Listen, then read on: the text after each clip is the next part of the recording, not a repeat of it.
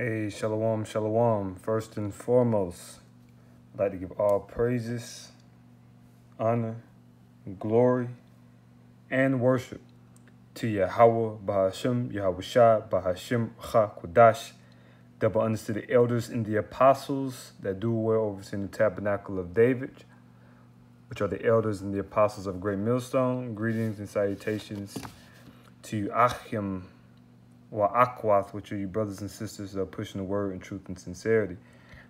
All right. Yahweh in the name of the Heavenly Father, Yahweh Shai in the name of the only begotten Son, and the Ruach Kodash in the Holy Spirit, all in the Paleo Hebrew, the Lashawan Kodash.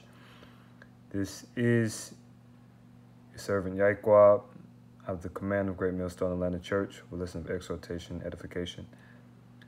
All right.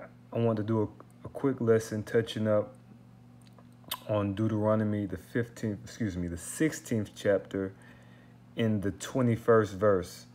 And this really is a cut to Christianity.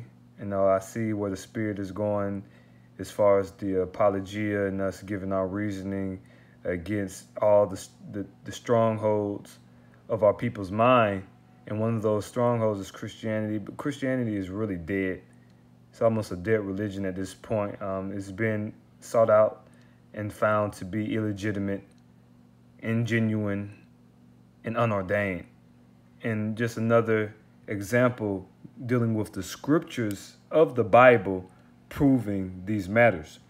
So what I'm reading out of, because here, of course, we chiefly go out of the King James Bible, but we read off all forms and sorts of translations to bring forth a clear edification. This is the Itazah Chayayim, which in the Hebrew, Itazah means tree, Chayayim means life. So that's the title of this book is The Tree of Life, essentially.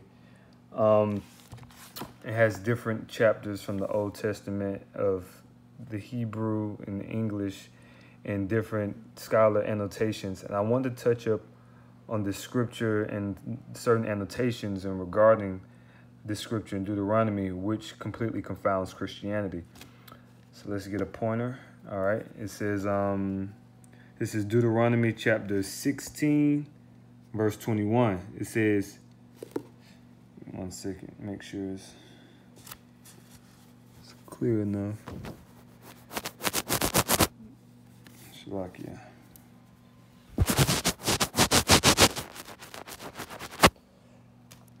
There we go. Hope that's a little better. All right. So this is Deuteronomy chapter 16, verse 21. You shall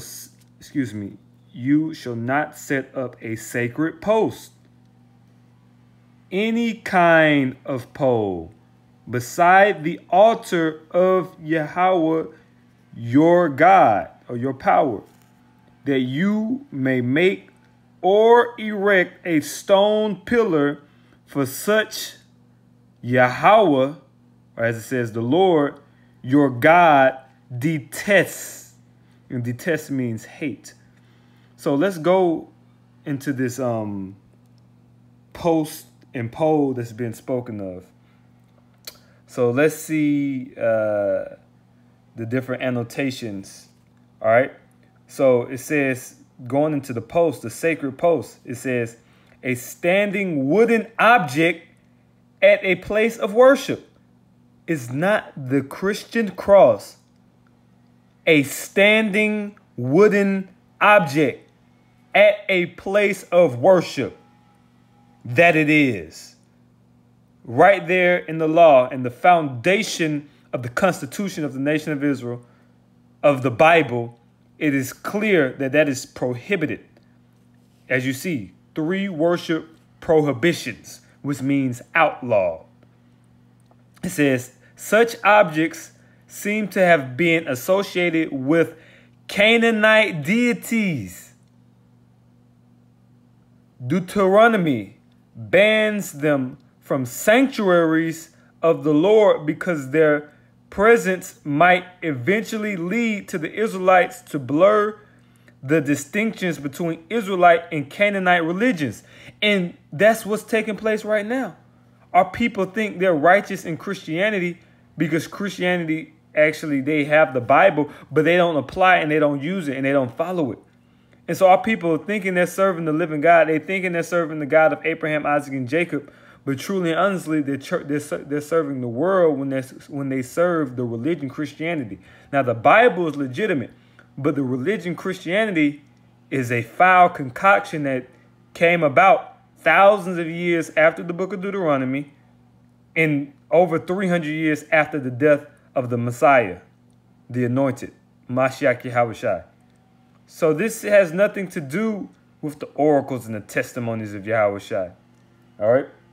It goes back to different Babylonian, Greek gods. All right.